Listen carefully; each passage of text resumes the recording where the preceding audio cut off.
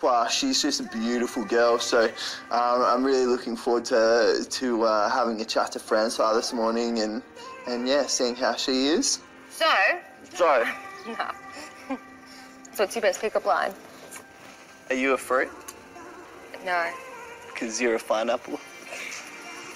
Yeah, it made me cringe a little bit. Laugh cringe. A few cheesy lines. But yeah. If I was to choose you, like, today and be like, recouple with me, like, obviously not, I'm going to propose to you, let's get married, but, like, let's hang out and... You are kind of on one knee. I don't... Francoise, will you accept this croissant? Last croissant for me. That's for you, like, answer the question.